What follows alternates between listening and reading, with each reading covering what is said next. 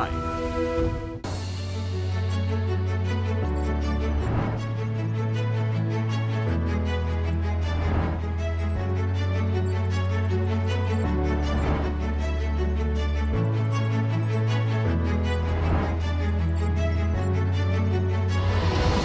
The People's Platform. Good evening and a warm welcome to the People's Platform. Our topic of discussion tonight is the role of the police in upholding the rule of law. I'm pleased to welcome to the studio Attorney at Law Nuwan Bopage. Good evening and welcome, Nuwan. Good evening. Nuwan, now there is an issue in Sri Lanka in that we don't have a current Inspector General of Police, a head of police. We have to make do with an acting IGP. Recently, a program called Yuktiya was launched to conduct island-wide drug raids. We are told that 13,000 individuals have been arrested under this program. Recently, the Minister of Public Security made a statement which many factions have considered to be problematic. So several things happening. We're seeing all of these melodramatic events unfold on television screens, on newspapers. Speak to us about all the implications, all the facets of this incident. Yeah, of course. Now, as you correctly pointed out, now recently President Ranil Wickremesinghe appointed Deshabandhu Tennakon as the acting IGP. So according to the Constitution, the Constitutional Council has to approve whatever name suggested by the President. For last 2-3 months, actually on several occasions, the President gave his nomination for the appointment of IGP, but the Constitutional Council has not approved. Therefore, now what has happened recently, this name was suggested as the acting IGP. Soon after he was appointed as acting IGP, now there is a mission called Yuktiya. So they are targeting drug traffickers and to curtail this drug issue in Sri Lanka. That's what they are saying. But of course, he has been working as the Deputy Inspector General for, I think, 2-3 years for Western Province. So the police actually, they always they have that legitimate power to arrest people and bring them to the court and dispense justice. So that power is vested with them. But now this current mission is concerned, of course there is a doubt that as to why this kind of, with media attention and various statements we have seen from the Minister Tiran Alas, and most of these missions that they are carrying out with media, so it's something dramatic. So that has creating a doubt that whether it is another attempt to actually insist Constitutional Council to approve his name as the permanent IGP. So my personal view is that is the ulterior motive behind that. That doesn't say that prompt action should be taken against drug traffickers and this drug mafia, but way that they are doing it, the main objective is not to curtail this drug issue, but there is ulterior motive, as I pointed out. And the statements of the Minister Tiran Alas, the danger is there is a justification for extrajudicial killings. So extrajudicial killings, you know, the state, the government cannot act as barbarian. No, there are authorities. The enforcement of law is very important. So what the so-called rule of law, everything is there. So as far as these concepts are concerned, especially the liberal democratic concepts, we know when the capitalist system is emanating, the certain concepts like democracy, liberal democracy, fundamental rights, these things also came to the surface, and actually the people are benefited out of that. So at least they have to respect these concepts like presumption of innocence, fundamental rights, liberty of the people. So if they are not ready to respect that, this system gradually going to the barbaric system. So that indication is very bad, because as far as track record is concerned for last ruling governments are concerned, it's a very bad track records as Sri Lanka is concerned regarding extrajudicial killings and disappearances. From the year 1994, there are various pressures before the international community to stop this. Therefore, now once again that indication giving this government is also not ready to respect the rule of law and at the same time respect the fundamental rights of the people. So that indication is very bad. Therefore, we have to address, being law-abiding citizens of the country should address this part. Nuwan, freedom from torture is a non-derogable right of every citizen. I'd like to pit that against the role of the police in ensuring that suspects, people they arrest, people who are at the police, in police custody, are ensured their rights as well. Speak to us in the context also of the presumption of innocence. Yeah, of course. Now, Human Rights Commission of Sri Lanka, according to them, 90% of the torture complaints are against the police, with hundreds of cases being reported each year. According to them, in 2015 it was 420 cases, 2016 450 cases, and 2017 there were 380 cases. Now recently there's a judgment 2 weeks ago. The Deshabandhu Tendakon is a sixth respondent. That is also a torture case, and the Supreme Court has been granted massive compensation for the victim. So this practice has been there since 1970s. You know, 1988, after 1988-89 uprising, in the year 1994, the Sri Lankan government was compelled to give a pledge to the UNHRC to take prompt action against these torture incidents and extrajudicial killings.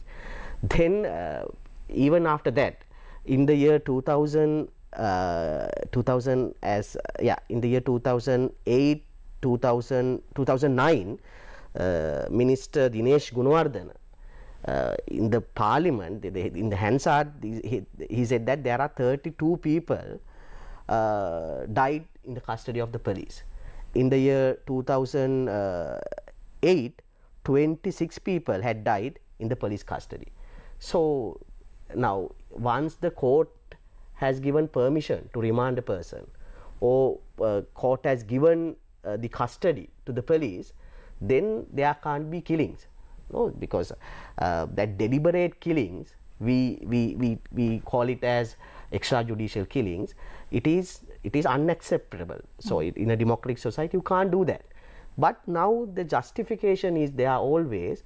If there's involvement of drugs, if there's an involvement of LTT, the society also were ready to justify these killings. But what was the ultimate result? You know, during the war period, of course, in North and East, there were various extrajudicial killings and disappearances. The South society sometimes justified that. But it has not been stopped from there. Subsequently, it has come to the South. Then they abducted and killed human rights activists that Lalit Kumar Veeraraju and journalists like Lasantha Wickramatunge. So it has come to the South, irrespective of the race. So that is the nature. Then you know, the former Navy commander was indicted in the High Court for abduction and killing 11 youth. They were not LTT cadres. They were not drug traffickers. But if we justify this system, the next victim might be you. So therefore, we have to be very careful. In a society, police is there, courts are there, using the public funds only these institutions are maintaining. Therefore, their accountability must be there. So through a judicial process only, you can punish the person. And the presumption of innocence, the concept has been developed in the world against the feudal system, against the crown, after protracted struggle from the people for the democracy. So once it has been established, before court, until you proven guilty, you are innocent. That's a concept. Why that concept is very important? Of course, with the executive or other state authorities cannot take law into their own hand and punish the people. Ultimately, democratic rights should be vested with the people. So therefore, my main concern is when we go through this track record from at least from 1994. This system has been deteriorating, so there's no improvement in the society. So you know, during the COVID period, this has been continued using the COVID. During the war period, these extrajudicial killings were continued using the race, using this LTT incident. Then now they are doing same thing using this drug issue. So whatever issue, first of all, you have to respect the fundamental rights. Let's respect the liberty of the people. Subject to that only, you can take whatever action. Sure. We are in conversation with Attorney at Law Nuwan Bopage. We're going for a break. We'll be right back.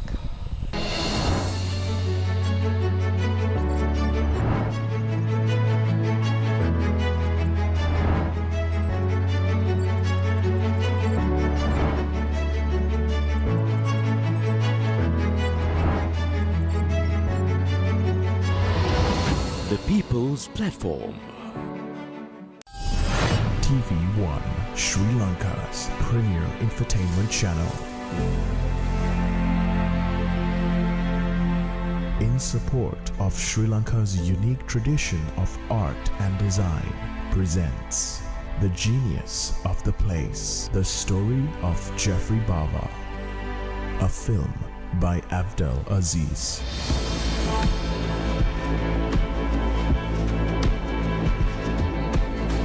Exclusively aired in Sri Lanka on TV1, January 7th, 2024 at 7:30 p.m.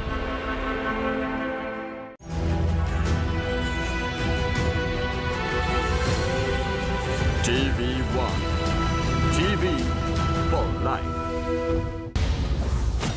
Special statement by the President on reconciliation in March reiterates call for support from all parties to build the country. Gehelia Rabukwalla's statement on the purchase of human immunoglobulin produced before court. Crime ring sends Sri Lankan youth to the hands of Chinese criminal gangs through Dubai. Operation Yuktia recommences. Ethiopia also goes bankrupt, defaults on bonds. Will Yemen's Houthi rebels disrupt commercial shipping in the Red Sea? India sends 3 warships to the Arabian Sea.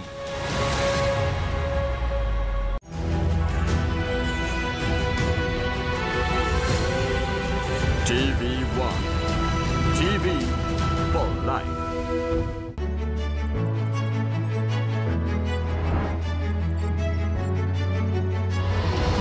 The People's Platform.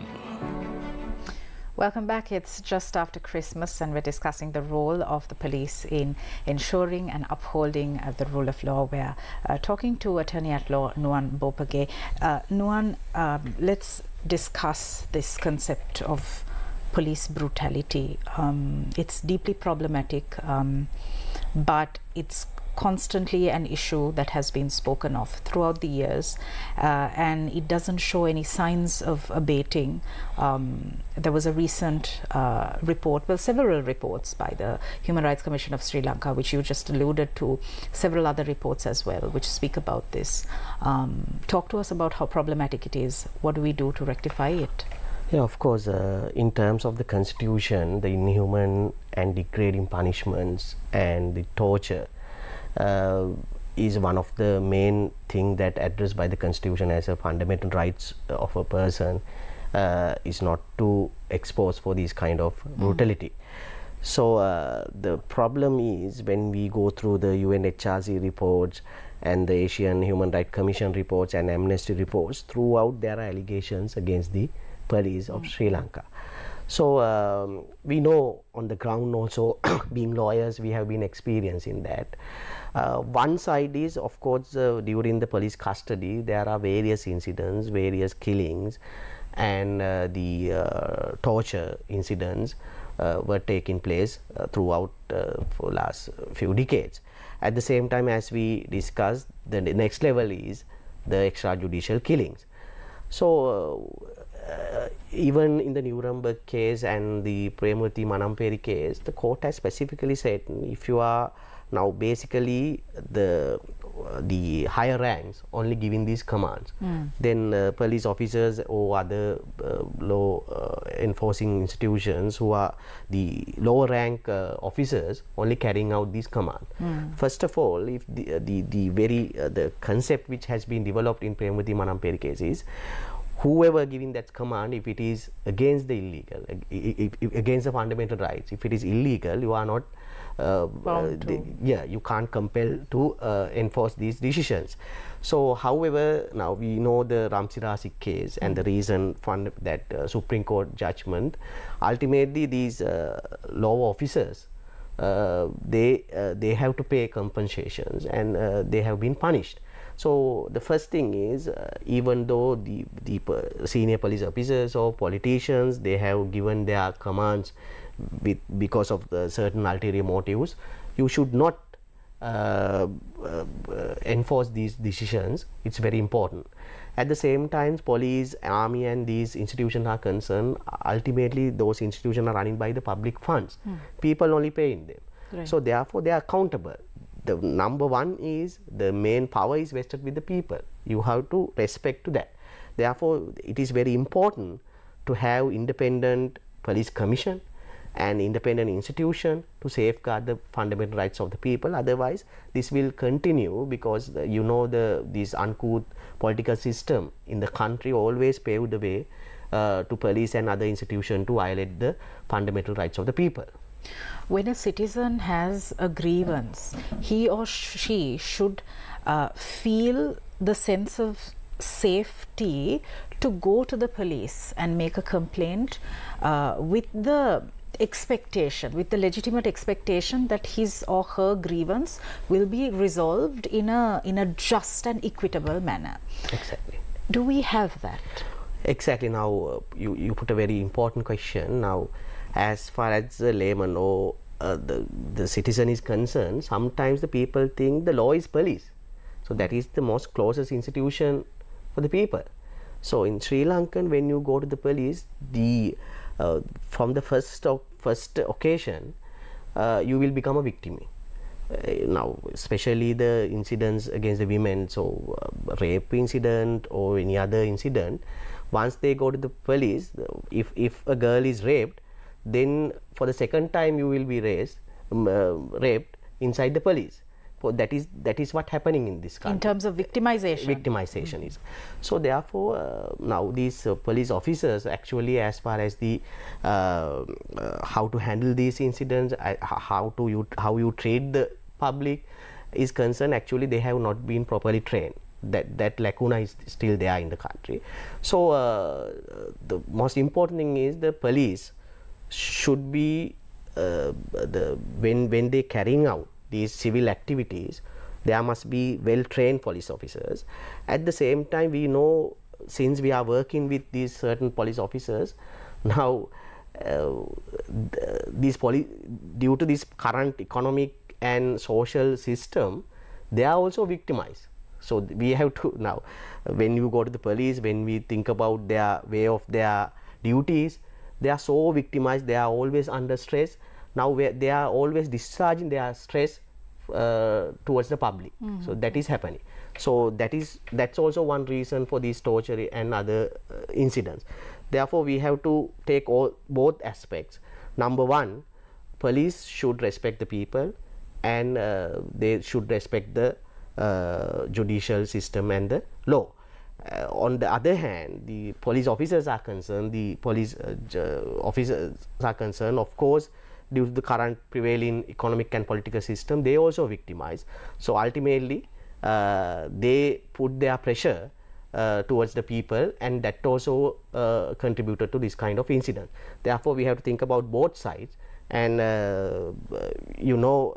this current economic and political and social situation also contributing a lot for these kind of incidents.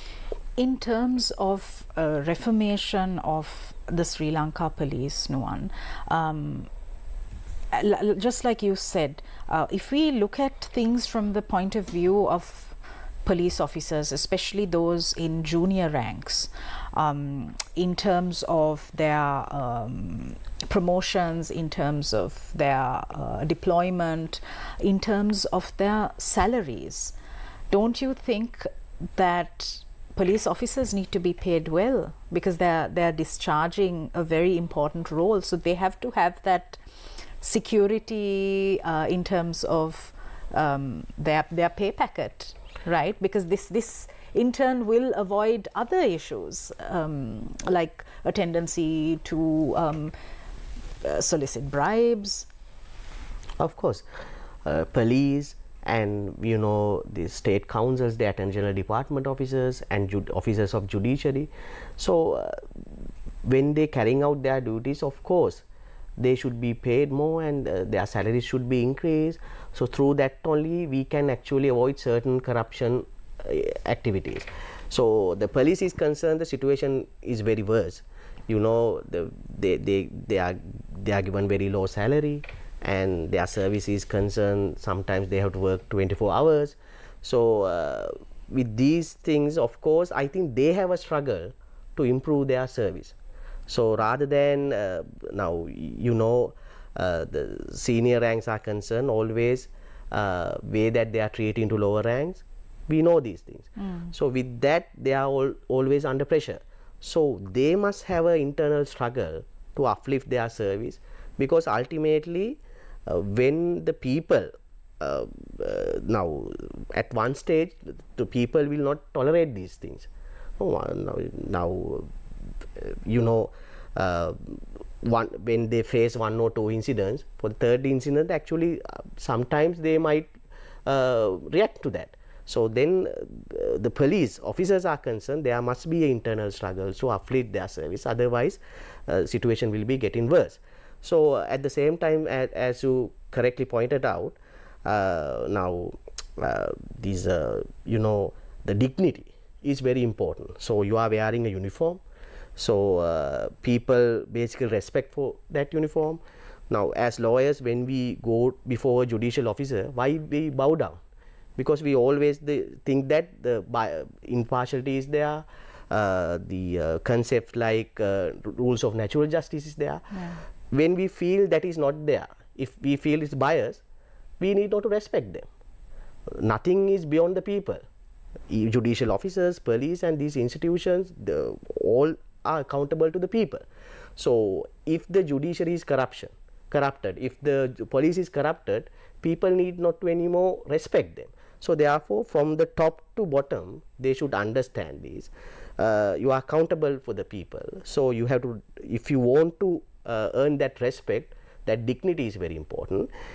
If the government or the politicians are not giving that dignity, you must always understand there is an ulterior motive behind that. Because if the police is not independent, the other side is, of course, the politicians want to control you. Politicians controlling you for the sake of their power. So ultimately, you, the victimized party is the people and these officers. Therefore, we need a concerted effort, the collective struggle to change the system, actually how to bring these independent institutions, how to assure the fundamental rights and the democratic norms of the society. So we should have a collective fight. Always the barrier is the politicians. Now that's why always the politicians only making this statement. The minister said that you do whatever things that I am commanding, I am ready to safeguard you. That's a very bad message. You can of course you can safeguard the police officer until they are enforcing lawful orders. So what the minister says, even the order is not lawful, you do it, I will safeguard your rights. So that's a very bad message. Don't take these kind of messages. So you are accountable to the citizen, accountable to the people. Therefore, we should have a collective effort to change the system.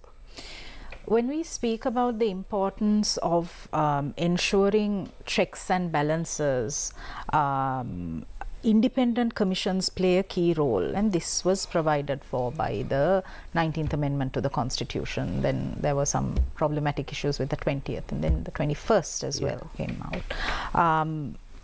What is the status now when it comes to the National Police Commission, for example? Yeah. So after the 17th Amendment to the Constitution, the independent commissions were introduced. As far as democracy is concerned, it was a good move. But when 5 years down the line, we know what happened from the 19th Amendment and how they completely turned that particular move and once again took power to the hand of the president. We know what happened during the last 5 amendments of the constitution. Now recently what happened after 20th amendment, now the police commission is not there anymore. Public service commission only once again handling the police affairs.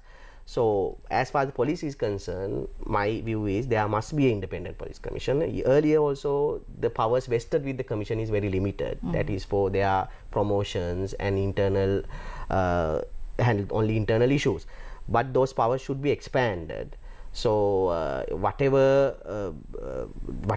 incident that taken place, that can be extrajudicial killings of police brutality, torture, there must be broad powers with this particular commission to have an inquiry and bring them before the court of justice. So at the same time, I think institutions like human rights commissions, always they make in statements, but when there are decisions of the Human Rights Commission, but they don't, there's no mechanism to enforce these decisions.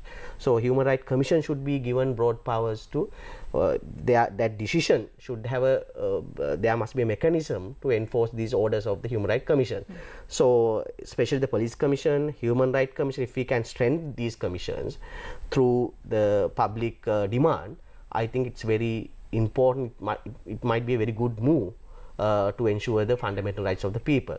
So you know, all the constitutional amendments were taken place because of a political power as to how remain their political power and as to how sort out their political issues, not for the sake of the people. So therefore, when we analyze most of the constitutional amendments, ultimately the citizens were the victims of these amendments. Therefore, there must be a concrete effort to somehow ensure the fundamental rights and the fundamental rights of the people through making independent commissions. My final question to you goes back to my first question to you at the start of this interview. The role of the Constitutional Council cannot be trivialized, Nuwan, but over the recent few weeks, we've seen this trivialization of the role of the Constitutional Council. Ultimately, we don't have an IGP, an Inspector General of Police for Sri Lanka. The Constitutional Council needs to recommend, approve a name. Speak to us about that aspect. Exactly. In terms of the Constitution, once the President nominated a person for this IGP post or other posts which are in the schedule to the Constitution, the recommendation must be there from the Constitutional Council. So they have a duty when they are the ultimately whatever decision taken by them, the people should be benefited out of that. So that is the main motive of this implementation of the Constitutional Council. I think they have to discharge that duty, taking cognizance of the history of these people and what are the allegation level against them as to how they treated the people. So it is paramount important them to think about that. So I think Constitutional Council should discharge that duty in a proper manner, and there are attempts to, as you said, trivialize these powers which vested with the Constitutional Council, because you know, after introducing the Constitutional Council from 17th Amendment twice, the politicians attempted to take that power once again to the President's hand. So throughout that issue is there. So taking cognizance of these facts, I think the Constitutional Council always should act very carefully when they approving these nominations. All right, thank you very much for clarifying a lot of matters actually that are in the public domain. Thank you, Nuwan, for coming to the studio on your day off. Yes. Thank you for watching us. We'll see you again tomorrow. Good night.